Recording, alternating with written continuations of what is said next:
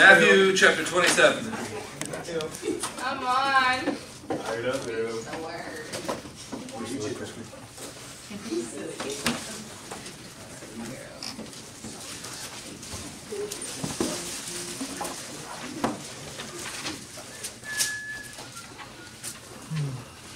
Verse 45. From noon until 3 in the afternoon, darkness came over the land.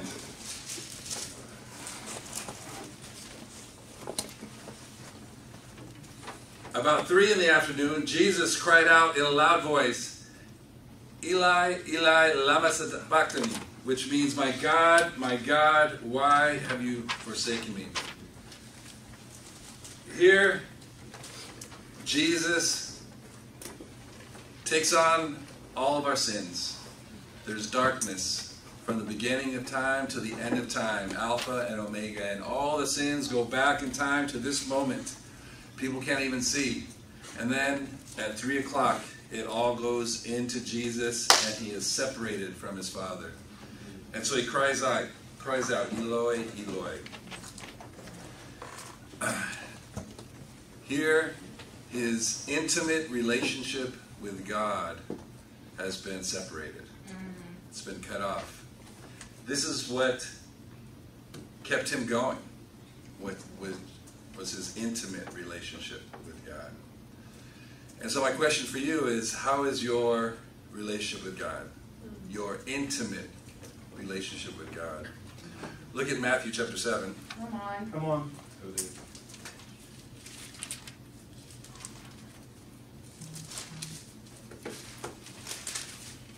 In verse 21, not everyone who says to me, Lord, Lord, will enter the kingdom of heaven, but only the one who does the will of my Father who is in heaven.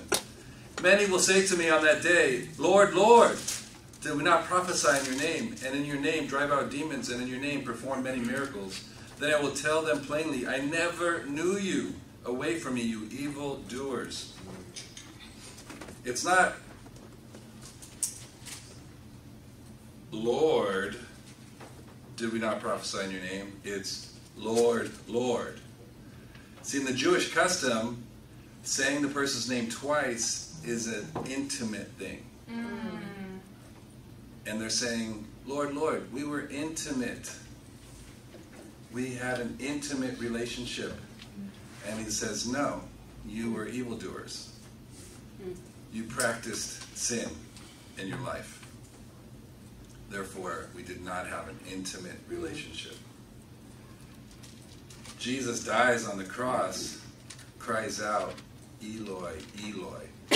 Intimate relationship. Wow. And we've got to deal with the sin in our lives if we want to have an intimate relationship with God. Look at Luke chapter 13.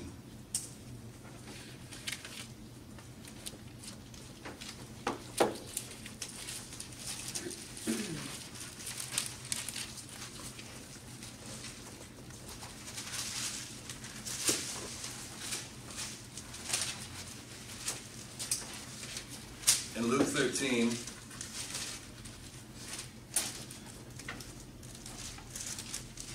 verse 34, Jesus says, Jerusalem, Jerusalem, you who kill the prophets and stone those sent to you, how often I have longed to gather your children together as a hen gathers her chicks under her wings, and you were not willing.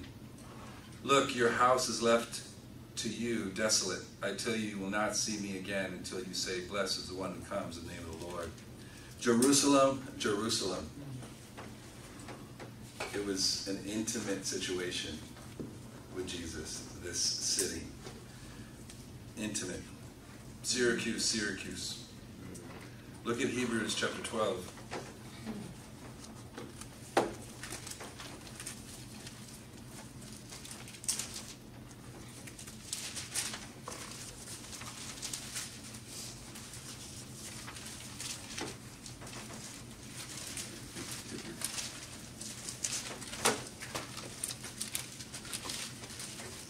Verse 22. You have come to Mount Zion, to the city of the living God, the heavenly Jerusalem, You have come to thousands upon thousands of angels in joyful assembly, to the church of the firstborn whose names are written in heaven. Church, this is Jerusalem, Jerusalem. This is what God has given us. The heavenly Jerusalem. It is us, those of us who belong to the church of the heavenly realms, to Mount Zion. Do you understand what he has given us? Jesus looks at Jerusalem and he says he wishes he could gather Jerusalem together and take care of them. Is that your heart when you're at church and you see someone's missing or you see someone that's down? Is that your heart? Jerusalem, Jerusalem, my church. I just want to gather you together. This is an intimate relationship that you would have. And we are to be like Jesus. Do you feel that for your brothers and sisters? An intimate relationship with the church. You understand what I'm saying? Yeah. It's nothing dirty that the world gets in there, the intimacy. No, intimate relationship. You can have intimate relationship with your brothers and your sisters. Yeah.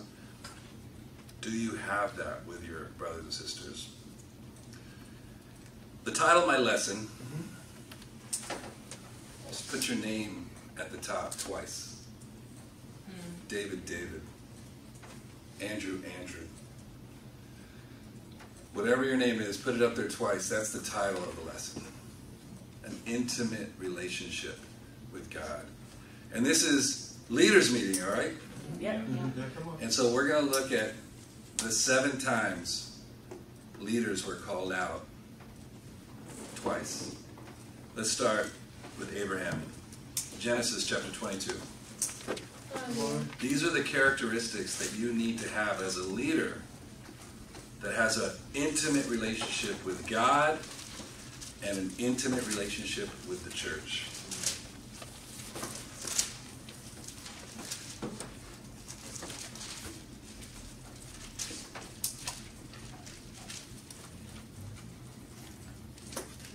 Verse 11.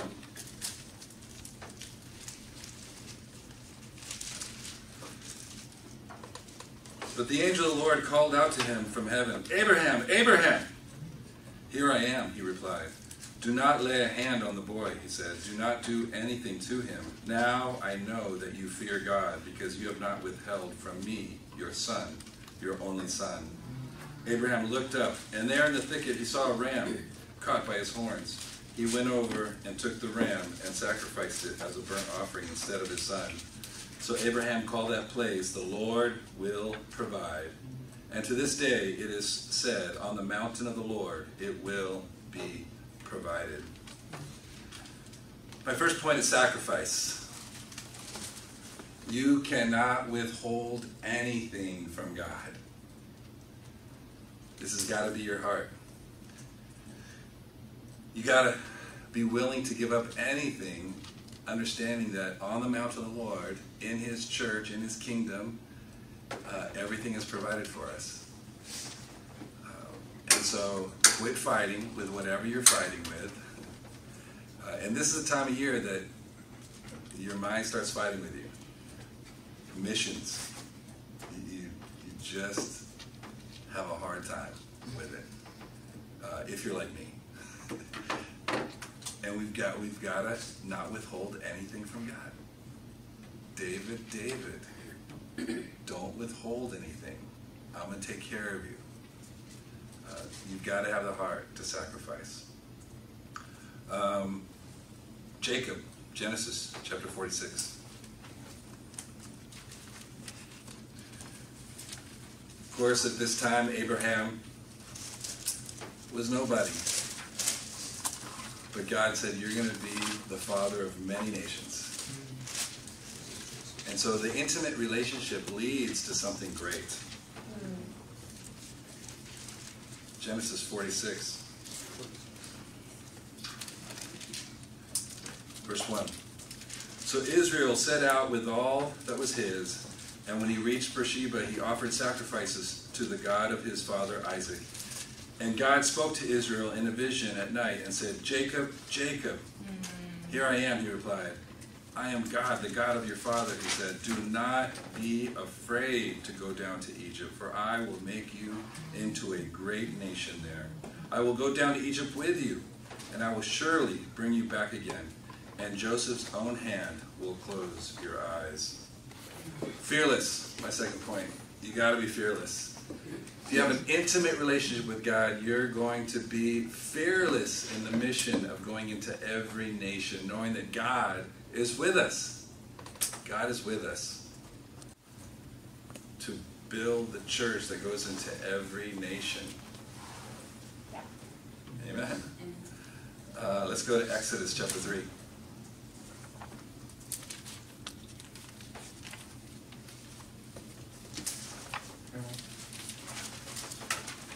Verse 1. Now Moses was tending the flock of Jethro, his father-in-law, the priest of Midian, and he led the flock to the far side of the wilderness and came to Horeb, the mountain of God. There the angel of the Lord appeared to him in flames of fire from within a bush. Moses saw that though the bush was on fire, it did not burn up. So Moses thought, "I will go over and see this strange sight, why the bush does not burn up." When the Lord saw that he had gone over to look, God called to him from within the bush, "Moses, Moses." And Moses said, "Here I am." "Do not come any closer," God said. "Take off your sandals, for the place where you are standing is holy ground." Then he said, "I am the God of your father, the God of Abraham, the God of Isaac, and the God of Jacob." At this, Moses hid his face because he was afraid to look at God. The Lord said, "I have indeed seen the misery of my people in Egypt. I have heard them crying out because of their slave drivers, and I am concerned about their suffering. So I have come down to rescue them from the hand of the Egyptians and to bring them up out of the land into good and spacious land, a land flowing with milk and honey, the home of the Canaanites, Hittites, Amorites, Perizzites, Hivites, and Jebusites. And now the cry of the Israelites has reached me, and I have seen the way the Egyptians are oppressing them. So now go, I am sending you to Pharaoh to bring my people, the Israelites, out of Egypt." My third point is you got to be a gatherer. You got to understand the mission. Jesus is calling us to go and make disciples of all nations, to gather with him. This has got to be our heart, to bring those who are enslaved to God's mountain, the church. This has got to be your mission. You've got to be willing to sacrifice everything, be fearless, and gather. 1 Samuel chapter 3.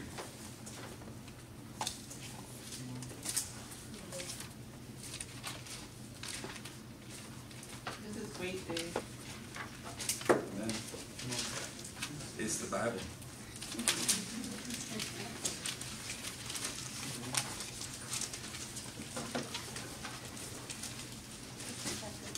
First Samuel chapter 3. Verse 1. The boy Samuel ministered before the Lord under Eli. In those days the word of the Lord was rare. There were not many visions. One night Eli, whose eyes were becoming so weak that he could barely see, was lying down in his usual place. The lamp of God had not yet gone out, and Samuel was lying down in the house of the Lord where the ark of God was. Then the Lord called Samuel. "Samuel." Samuel answered, "Here I am." And he ran to Eli and said, "Here I am. You called me?" But Eli said, "I did not call. Go back and lie down." So he went and lay down. Again, the Lord called, "Samuel." And Samuel got up and went to Eli and said, "Here I am. You called me?" "My son," Eli said, "I did not call. Go back and lie down." Now Samuel did not yet know the Lord. The word of the Lord had not yet been revealed to him. A third time the Lord called, "Samuel." And Samuel got up and went to Eli and said, "Here I am. You called me?" Then Eli realized that the Lord was calling the boy. So Eli told Samuel, "Go and lie down, and if he calls you, say, 'Speak, Lord, for your servant is listening.'" So Samuel went and lay down in his place. The Lord came and stood there, calling as at the other times, Samuel, Samuel. Then Samuel said, speak, for your servant is listening. And the Lord said to Samuel, see, I'm about to do something in Israel that will make the ears of everyone who hears about it tingle. At that time I will carry out against Eli everything I spoke against his family, from the beginning to end. For I told him that I would judge his family forever because of the sin he knew about. His sons blasphemed God, and he failed to restrain them.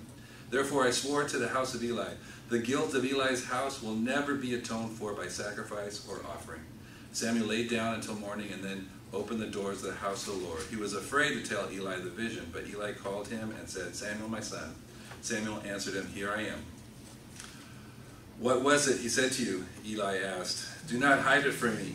May God deal with you, be it ever so severely, if you hide from me anything he told you. So Samuel told him everything, hiding nothing from him. Then Eli said, he is the Lord. Let him do what is good in his eyes. The Lord was with Samuel as he grew up, and he let none of Samuel's words fall to the ground. And all Israel from Dan to Beersheba recognized that Samuel was attested as a prophet of the Lord. The Lord continued to appear at Shiloh, and there he revealed himself to Samuel through his word. And Samuel's word came to all of Israel. Student. You gotta be a student of the word.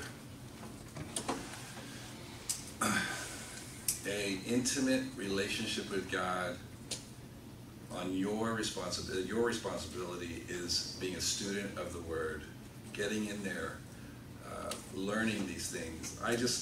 What I'm teaching you, I just learned in the last 2 days. I thought of Martha, Martha, and I ended up with this whole study. Wow. And I believe God revealed it to me. I'm like, wow, every one of these people went from nothing to something great when they had an intimate relationship with God. I didn't know that saying their names twice meant an intimate relationship. I just studied it out. And so it's very encouraging to see that no matter how old you are, 57, that God can continue to reveal himself to you if you are a student. And you ask God to teach you. Ask God to help you understand the Word of God. And I believe that was his heart. He started an intimate relationship with God at this point. Luke chapter 10.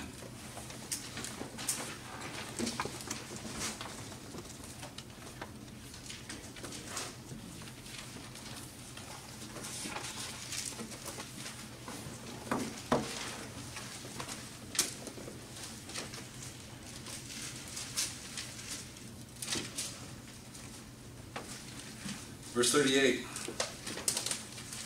as Jesus and his disciples were on their way, he came to a village where a woman named Martha opened her home to him. She had a sister called Mary who sat at the Lord's feet listening to what he said.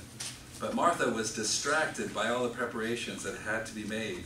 She came to him and asked, Lord, don't you care that my sister has left me to do the work by myself? Tell her to help me. Imagine speaking to Jesus that way. Ooh. Verse 41, Martha, Martha, the Lord answered, you are worried and upset about many things, but few things are needed, or indeed only one. Mary has chosen what is better, and it will not be taken from her.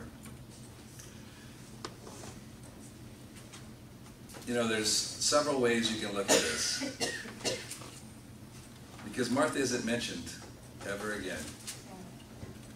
And so, either she repented and became like her sister, or this is the polar opposite of Mary, and Mary was honored throughout the Bible.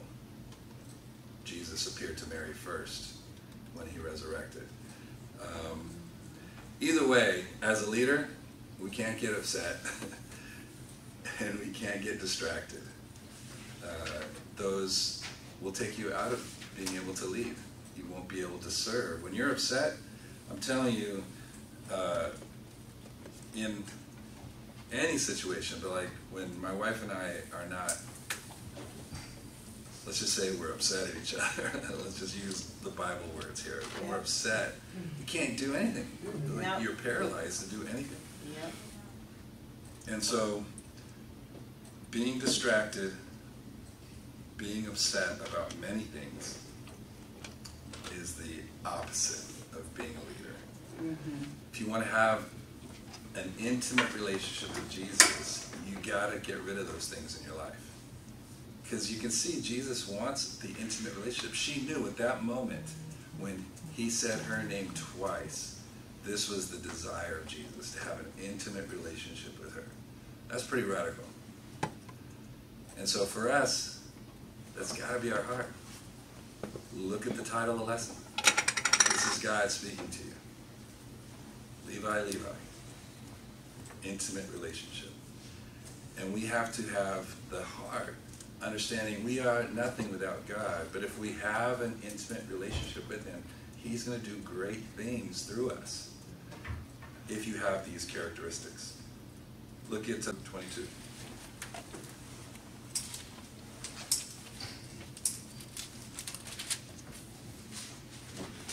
Verse 31.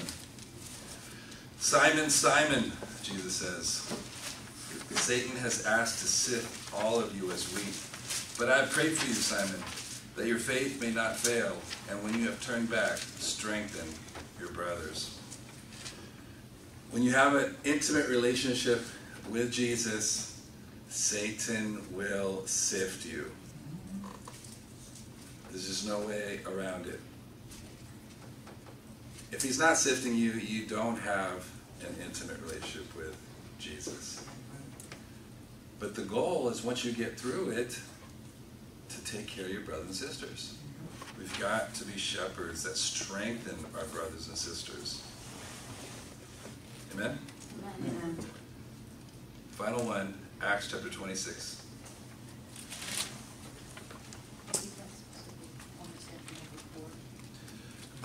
For Samuel, it was student.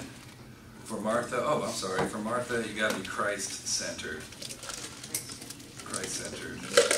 You got to focus on Jesus, not on all the problems. And for Simon, it's family. Got to be family. Acts 26.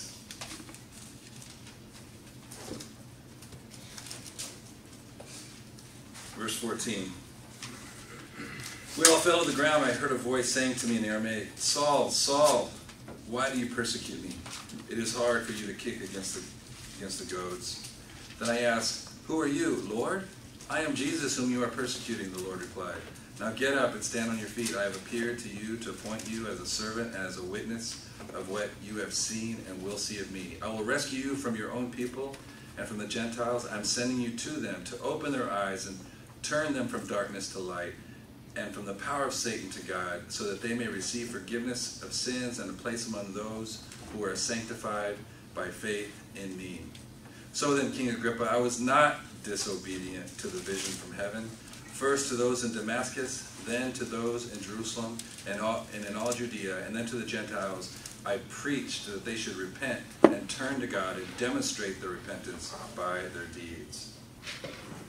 Preach. You've got to preach. To be a leader, you've got to preach repentance. Repentance. True repentance that is visible, that people can see their deeds by their repentance. This is a leadership quality. You've got to sacrifice, be fearless. You've got to be a gatherer, a student of the Word, Christ-centered, family, and a preacher that preaches repentance. Say your name twice in your head. What's God telling you right now?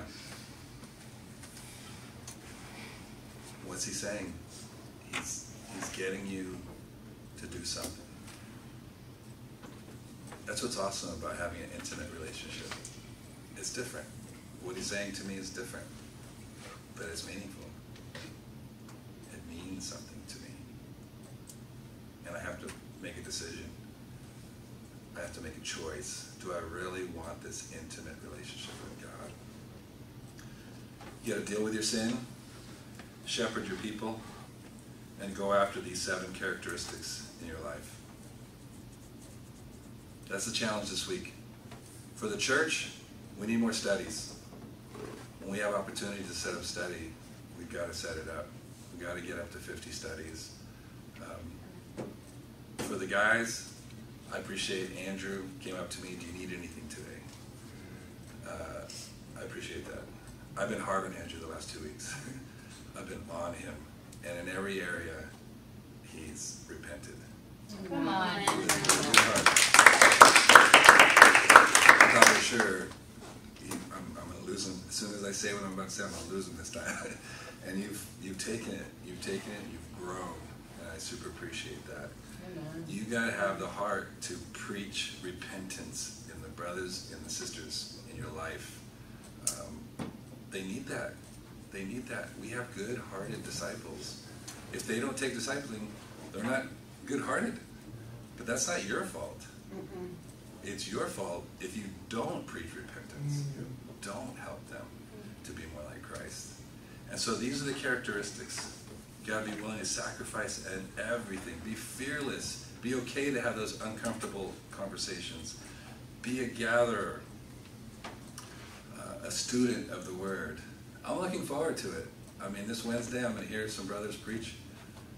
They have to dig into the Bible and learn. It's going to be awesome to hear what's said. We've got to be true family. It was great to see today. I saw it. Yeah. I had a 40-minute conversation with Jamaica. I was like, this is awesome. Jamaica's awesome.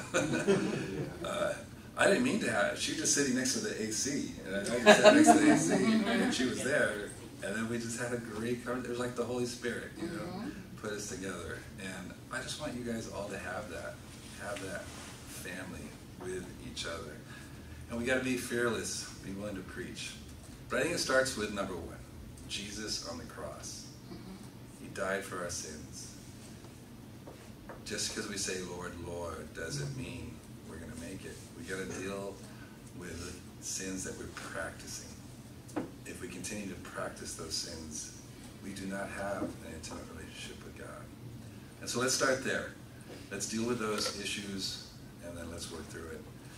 And that is my lesson. We have 15 minutes. Any thoughts, any comments?